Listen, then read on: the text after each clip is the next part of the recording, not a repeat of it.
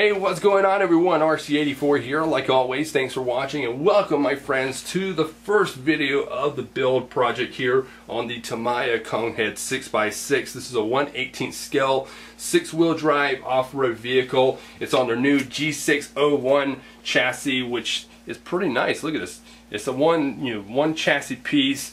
It has a total of 12 gears in this thing to move the front, the center, and the rear differentials of the truck.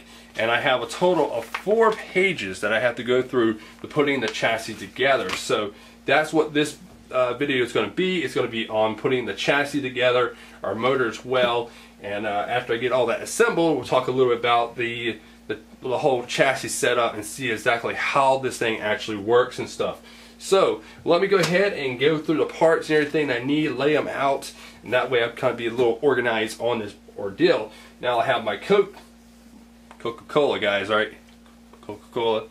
I'm always a Coke fan. And I got some Netflix here playing, so I kind of like listen to it while I'm putting all this stuff together and film it all at the same time.